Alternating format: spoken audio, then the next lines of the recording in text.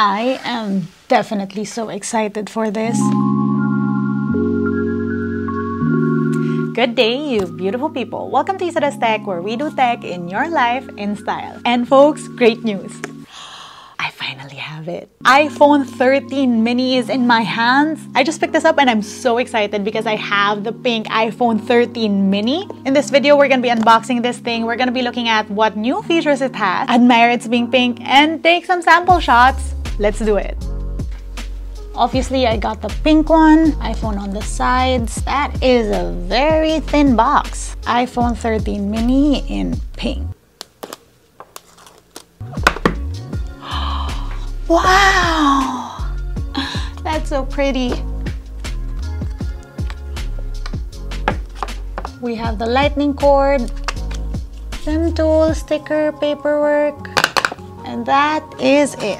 Right.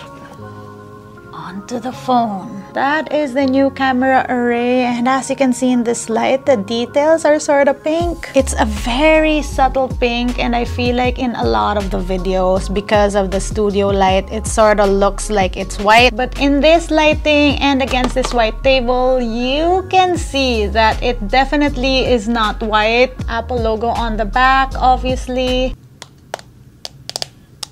This phone fits my hands perfectly. I am in love. The sides are sort of rose gold.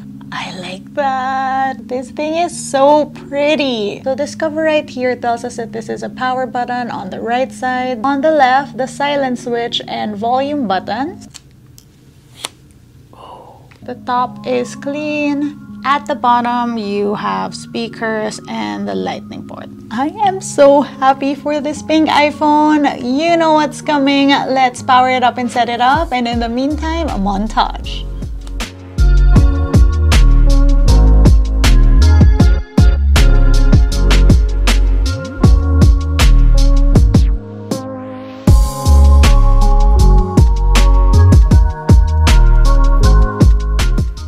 What's new with the new iPhone? First off, you guys know that I'm thrilled that there is a pink iPhone this year. Obviously, there was a previous rose gold iPhone, but that was just like rose gold. This is a full-on pink iPhone. The edges are pink, the back is pink. I mean, sort of. Looking at the iPhone from this angle, it does look a little white. Personally, I would have loved it to be a little bit more pink. Nevertheless, I still feel like it's a pretty phone. At certain lighting angles, it is more pink than it looks now. I mean, I get it. It's a non-committal pink phone. Even if you're not pink crazy like I am, this is a phone you can totally rock. As tiny as the iPhone 13 mini is, this is still powered by Apple's A15 chip. AKA, even with a small size, it runs on Apple's latest and most powerful chip, the same chip that runs the iPhone 13 and the iPhone 13 Pro and Pro Max. By the way, this is Joshua's iPhone 13 Pro, so check out his unboxing on his channel. Another improvement on the iPhone 13 mini coming from the iPhone 12 mini is the fact that the base model for this phone is 128 gig. You can also upgrade to 256 or 512, although it's only the Pro versions that do the 1 terabyte storage. I gotta say, you guys, that is a welcome change coming from someone who foolishly ordered the base 64 gig iPhone 12 mini. I shoot TikToks on the 12 mini and yet I run out of space. Starting at 128 gig for the same price, definitely a great idea. Now, side by side with the iPhone 12 mini that's the same size, again, I love this teeny form factor. Noticeable differences, of course, include how that camera array is positioned. You have this new diagonal design, and that module is slightly bigger on the iPhone 13 mini. Up front, though, you have a noticeably smaller notch on a 60Hz screen. Apple also brought one big improvement that I've been looking to get on the iPhone minis. This iPhone 13 mini supposedly has better batteries, with Apple claiming as much as 1.5 hours more battery time. Of course, I just unboxed this phone, so I can't really confirm that right now, but stay tuned for more videos because I will be talking about that later. And aside from battery time, this thing has better cameras. We have similar cameras on the iPhone 13 mini and the iPhone 13. We're shooting with the main cameras right now, which has the new Apple sensor shift stabilization, which is a big deal because we only saw it on the iPhone 12 Pro Max. This time around, all iPhone 13 phones have it, and well, it should make it look better when you're walking and talking and shooting like this. We're shooting on the wide this time, and this is also an improved camera because it has now better sensors. But Apple didn't just stop at better cameras. This thing has new camera features, which include the cinematic mode. Basically, the cinematic mode, which is what we're using right now, allows you to create a bokeh and transfer focus while you're shooting. It makes for some, well, cinematic shots.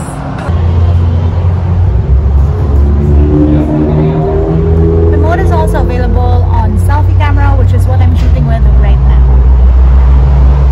Then there's photographic styles. Basically, they're like filters, but not. Photographic styles allow you to pick and adjust preset profiles so that you get a certain look when you take photos on the iPhone. There are 5 different profiles, and here are photo examples of how it treats the same photos. Right, let's do a quick camera tour. Camera tour time. So did you see that was face unlock right there? Let's go to the camera. So you have your normal 1x, there is a wide, and this can zoom up until 5x. Hey!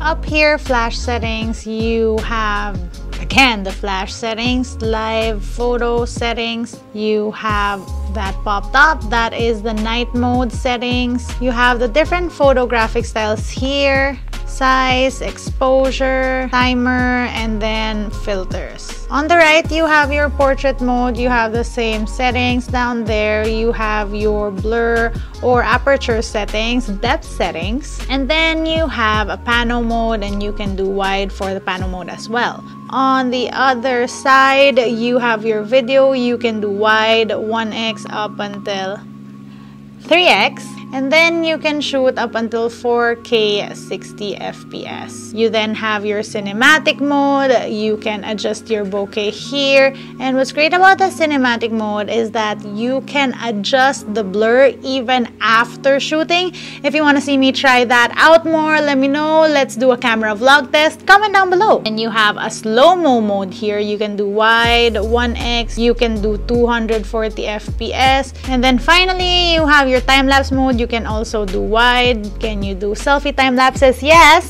You can do selfie slow-mos as well. There is your cinematic mode on selfie. Again, you can change around the aperture settings. One thing about the cinematic mode, you can only shoot in 1080p. You also have selfie video, and you can shoot 4K selfie videos in 60 FPS. Nice. Selfie photos, you can do wide a little bit as well. And the last option here is portrait mode. Right, that was a really quick camera tour. Here are some more sample shots.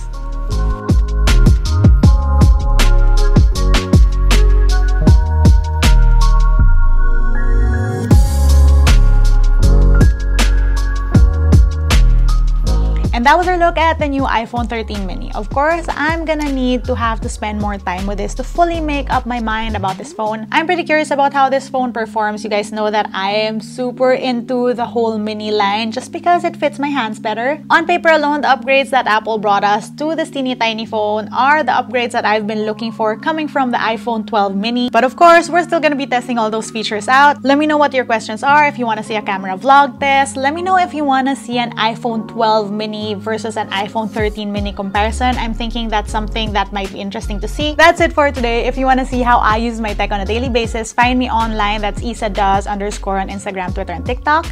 Until next time.